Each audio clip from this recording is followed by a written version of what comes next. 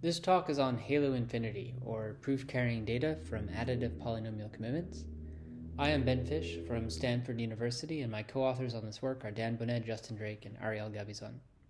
Proof-carrying data is an extension of non-interactive proof systems, so let's begin by briefly reviewing non-interactive proof systems. At a very high level, a prover sends a proof to a verifier that helps the verifier check some claim. The reason why this is useful is there is typically some asymmetry between the prover and verifier, either in terms of computational resources or knowledge of secret information. One flavor of a non-interactive proof is a non-interactive zero-knowledge proof. Here, the prover wants to convince a verifier that a statement is true without revealing some secret evidence behind the statement's truth. In other words, the prover knows a private input W to some program such that the program evaluates to 1 on this private input, and the prover sends a proof to the verifier runs a verification algorithm to accept or reject. Soundness says that it's infeasible to produce a valid proof if the prover doesn't know such a W, and zero knowledge says that the proof doesn't reveal anything about W. When the proof verification is asymptotically faster than program evaluation, then we call this verifiable computation, or SNARKs, which stands for Succinct Non-Interactive Arguments of Knowledge. Here the proof should be small and fast to verify, even as the program grows very complex or the witness grows very long. Zero knowledge in this case is an optional extra feature. IVC, incrementally verifiable computation, enables incrementally updating a proof of a computation's correctness as the computation evolves. Each proof attests to the correctness of the computation up until this point. Importantly, for IVC to be non-trivial, the cost to produce the next proof at the ith iteration given the local state should be cheaper than producing the proof from scratch, in other words, sublinear in the depth, and should not require the previous local inputs, which may have been discarded. IVC has been important for recent real-world applications, including to blockchains and certificate transparency logs. Although not quite the standard way of presenting IVC, I like to describe IVC as also optionally passing along a separate proof or state in addition to the proof and the local computation output. This is not needed to verify the proof, but helps the prover to produce the next proof, which is why it makes sense to separate these components. Classical constructions of IVC via proof recursion did not utilize any extra proof or state, but newer constructions, such as in this work, do. Proof-carrying data, or PCD, generalizes IVC to any distributed computation where the nodes of the computation are organized as a directed acyclic graph. So IVC is a special case of proof-carrying data corresponding to a path-distributed computation. Similarly to IVC, we can separate the proof components passed along the edges of this computation into a proof and a prover state. The first is the actual proof that can be verified, and the second component helps the next node of the computation produce a proof. We can also have separate efficiency requirements for the two distinct proof components as they're used for different purposes, and as the requirements for each of them may change based on the application. Classical constructions of PCD or IVC from SNARKs used an idea called proof recursion. The high-level concept is that the incremental proof pi I plus 1 is a proof for a witness consisting of the previous proof pi I, the previous output zi, and the local input yi plus 1. The program checking the witness is checking the snark verification of this previous proof pi I, and also checking the local computation. So the proving time is proportional to the size of the local computation and the size of the snark verifier. Now, I'm skipping some technical details of how the program works, which enables it to reference its own verifier. In a bit more detail, here is how it would work for a preprocessing snark, which is a snark that has a preprocessing algorithm that can produce compact proving and verification keys for a given program. Programs are represented as having a variable public input x, which will be an input to both prover and verifier, and a variable private input w capturing the witness. So the recursive program on xw parses its public input as a variable verification key, the index I plus 1, and the local output zi plus 1. It parses w as local input yi plus 1, the previous output zi, the previous proof pi I, and it runs the snark verification algorithm on the verification key, the previous index, previous output, previous proof, and also checks the local predicate f.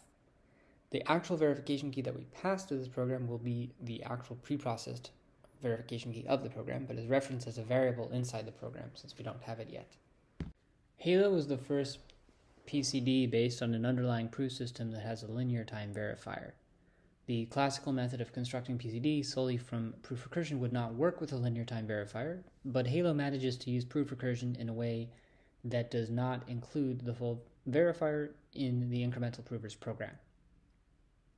This work generalizes Halo for a broad class of proof systems beyond the specific one used in the Halo paper. There are two important recent papers related to ours that I'd like to mention here. The first is BCMS 20, which formalized and generalized the Halo method, identifying an underlying necessary property of argument or proof systems called an accumulation scheme.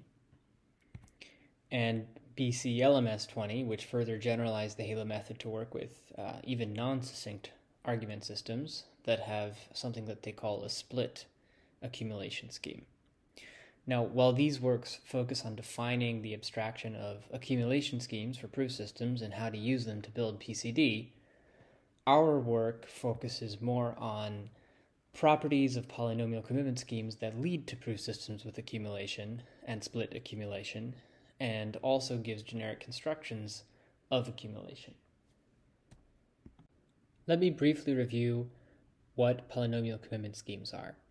A polynomial commitment scheme provides algorithms that enable producing a small value committing to a polynomial of bounded degree over a finite field, and then later to provide proofs of evaluations of this committed polynomial at chosen points. Although not a strict requirement, ideally these proofs should be succinct or sublinear in D and efficient to verify, also sublinear in D. More formally, it combines a normal commitment scheme with a non-interactive proof. The normal commitment scheme should satisfy the usual definition of commitment binding to its input domain, which are polynomials over Fp of degree at most D, and the non-interactive proof should be an argument of knowledge of an opening of a commitment to a polynomial such that the polynomial evaluates at Z to a point Y. A polynomial interactive oracle proof is a public coin interactive proof between the prover and verifier, where the prover sends polynomials to the verifier that the verifier accesses through oracles and uses those oracles for polynomial evaluation. It checks some equation of the responses that depends on the program, and the polynomials that the prover sends are dependent on the prover's witness. The protocol overall is a proof of knowledge of this witness. To compile this to a concrete interactive proof between the prover and the verifier, and also to compress the size of the communication, the prover instead sends commitments to the polynomials and replaces the oracle polynomial evaluations with evaluation proofs using the polynomial commitment scheme. Finally, this can be transformed to a non-interactive proof using the standard Fiat-Shamir transform. An additive polynomial commitment scheme comes with a defined addition operation that enables taking linear combinations of commitments. The linear combination should itself be a valid commitment to the linear combination of the underlying committed polynomials, so there should additionally be an algorithm that derives an opening hint for this linear combination from the opening hints of the input commitments, which enables producing eval proofs for the linear combination. Now, it is always possible to trivially define this addition operation. For example, it could simply be the formal addition of the commitments. It is non-trivial when the addition operation is actually compressing, or there is a set of commitments to polynomials of bounded degree that is closed under addition that has polynomial bounded size. It is in this case that we call the polynomial commitment scheme additive. Linear combination schemes for polynomial commitments generalize additivity.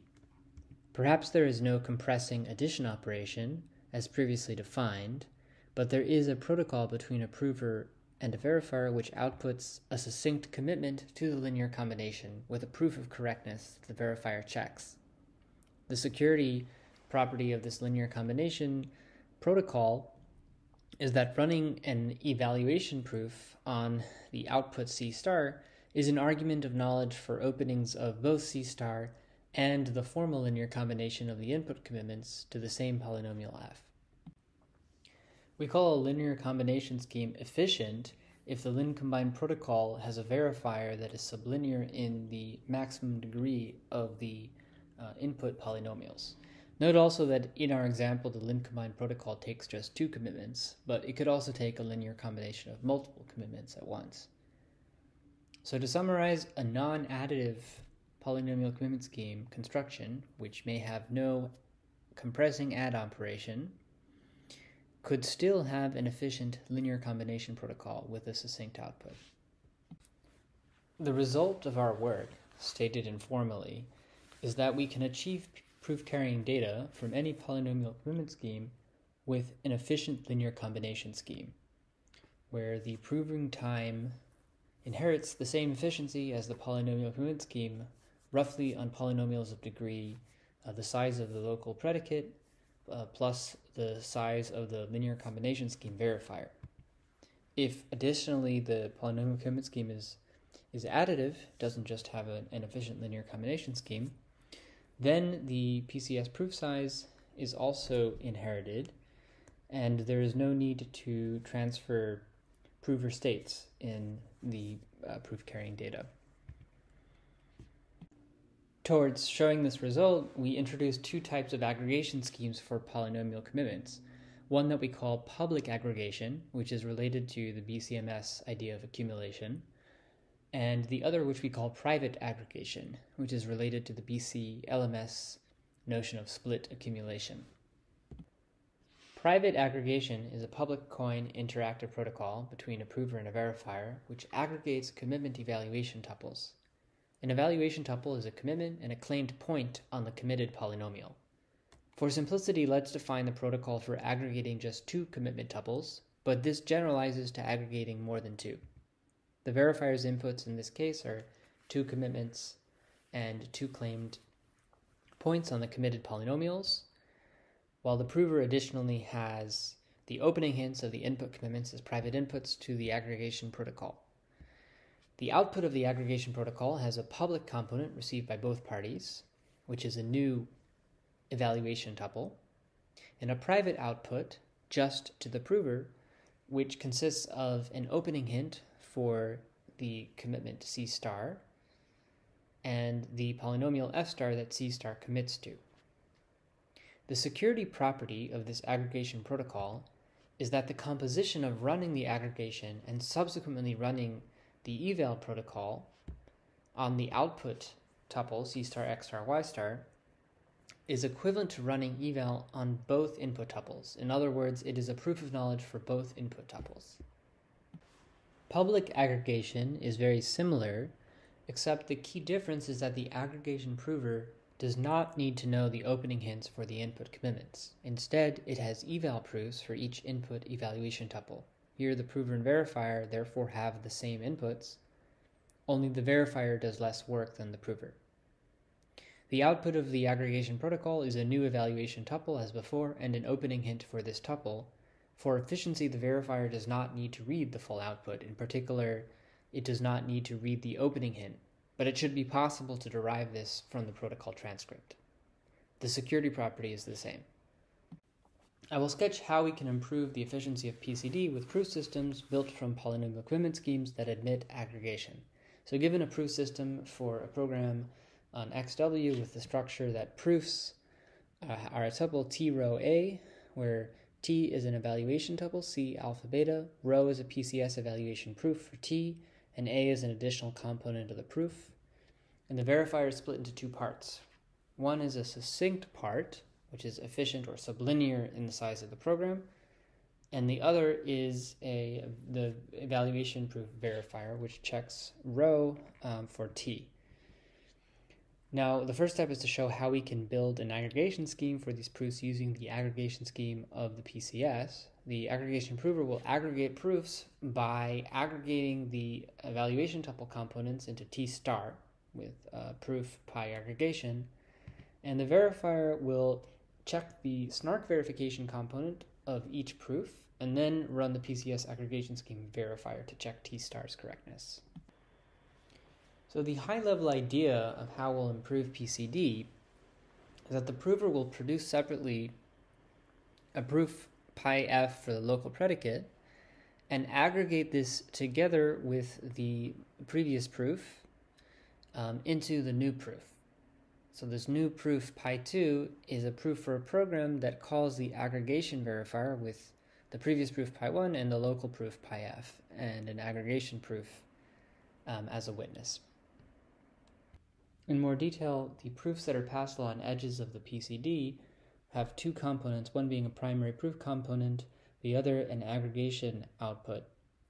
We preprocess the local program f so that the prover can independently produce proofs of the local computation's correctness. The primary proof passed along the edges is a proof for the program recursively defined as follows. It parses its input x as a variable verification key, an index, a local output, and an aggregation output. It parses its witness as a previous output, a proof of the local computation correctness, the previous primary proof pi I, and the previous aggregation value t star I, and then an aggregation proof. And it runs the verifier of the aggregation protocol on the aggregation proof and these proofs pi I, pi f, and the previous aggregation value t star I in order to check that the new aggregation value t star I plus 1 is correct. So we can think of each t star value as a value that accumulates the unchecked polynomial commitment scheme eval components of all prior proofs in the chain, which is why this technique has also been called proof accumulation. And the complexity of the incremental prover's work is proportional to the size of the efficient part of the proof system verifier v snark and the size of the verifier for the polynomial commitment scheme aggregation. If we are going to use private aggregation instead of public, then the next incremental prover needs to also receive the opening for the evaluation tuple t star I and the evaluation tuple component of pi I passed along as the prover's private state. Importantly, this additional witness does not grow in size, it is the same at each depth of the PCD. So the main theorems in this work concern the efficiency of aggregation schemes for polynomial commitments. A public or private aggregation scheme is said to be efficient if the aggregate protocol verifier is sublinear in the maximum degree of the committed polynomials. So our first theorem shows that every polynomial commitment scheme that has an efficient linear combination scheme also has an efficient aggregation scheme. And our second theorem is that every additive polynomial commitment scheme has an efficient public aggregation scheme. Both theorems are constructive. We show how to build an aggregation scheme from a linear combination scheme, which inherits the efficiency of the linear combination scheme, and we also show how to construct public aggregation for any additive PCS. I'll first show how to get private aggregation from a linear combination scheme. To simplify the presentation, let's assume the input evaluation tuples for claims about roots. It's easy to reduce the general case to proving claims about roots. And it's also easy to generalize the protocol that I'll give to aggregation of more than two commitment eval tuples. So the prover begins by defining the zero polynomials zi of x is equal to x minus xi and z of x to be the product of z1 of x and z2 of x. The verifier can do the same. The verifier sends a random challenge row. The prover constructs this quotient polynomial z2f1 plus rho z1f2 divided by z of x. Note that both z2f1 and z1f2 have roots at both x1 and x2.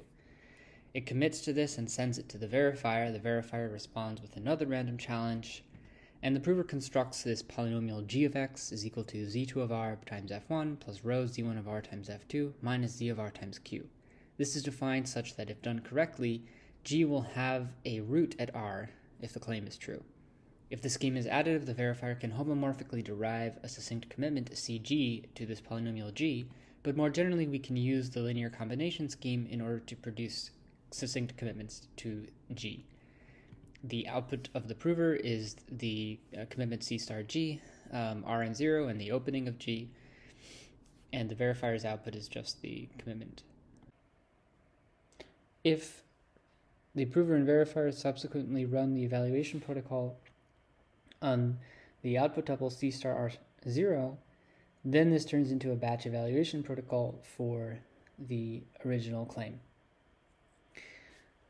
So this protocol builds on the classical one-round protocol to batch proving that multiple committed polynomials have a common root by opening a random linear combination of the commitments at this root. And the knowledge extractor in that case is based on the invertibility of a Vandermonde matrix. But to batch prove multiple committed polynomials at different points, the protocol here involves one more round is shown, and the knowledge extractor ends up being based on the invertibility of the Hadamard product of a random Vandermonde matrix with a square matrix of non-zero field elements. Next, we'll show how to build public aggregation for additive polynomial commitment schemes.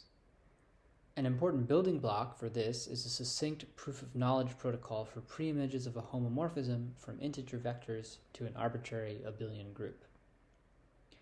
The protocol we describe for this is a generalization of the bullet proofs protocol, depicted here. Now, I won't walk through the details of the protocol, but the verifier's final check is checking that the integer x prime times the homomorphism applied to an integer vector u is equal to the group element y prime, where the integer vector u is the coefficient vector of this polynomial, which is defined from the transcript challenges in the protocol. So it's something the verifier can check on its own because u is publicly derivable from the protocol transcript. A critical observation that comes out of our analysis of the security of this protocol is that the verifier doesn't need to explicitly derive the vector u and check the evaluation of the homomorphism on u, which is the linear time part of the verification, if instead the prover provides any proof of knowledge of some preimage of y prime. Now, you might wonder why this is helpful, because the goal is to construct a proof of knowledge of a homomorphism preimage in the first place. Repeating the protocol on u instead of having the verifier check u directly obviously wouldn't reduce the verifier complexity of the protocol here, but this gives us a tool for public aggregation, the key idea being that we can think of this protocol as a reduction from proving a claim about a hidden preimage x into a claim about a publicly known or derivable preimage u, which can be extracted later by another prover just from reading the proof transcript. So we'll apply this subprotocol as follows. First, we'll need to do a slight compilation of an additive polynomial commitment scheme into one that can be publicly aggregated. The new commit star must implement a homomorphism from integer vectors to G. This is often already the case, but if not, we can define a new commitment algorithm that takes linear combinations of commitments to the monomials.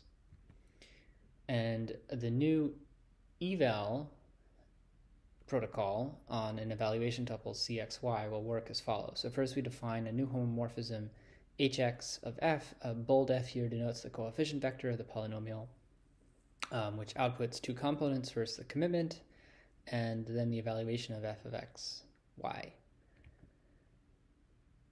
It then runs the homomorphism preimage proof for the statement that hx of bold f is equal to cy to get this integer vector u defined by on the previous slide, and two values c prime and y prime such that hx of u is equal to c prime y prime. And then it runs eval on the evaluation tuple c prime x y prime. So notice u is public, it can be derived from the HPI proof transcript, and so this reduces an eval instance with a private witness to an instance with a public witness.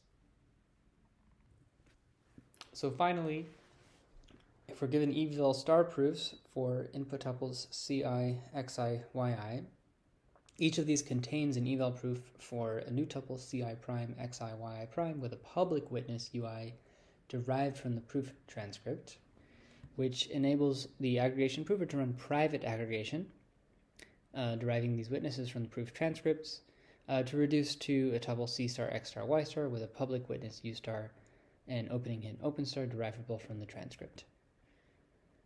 So a major difference from the original Halo is, of course, that the original Halo was for a specific polynomial equivalent, bulletproofs, and this is much more general. However, there are also mechanical differences beyond direct generalization.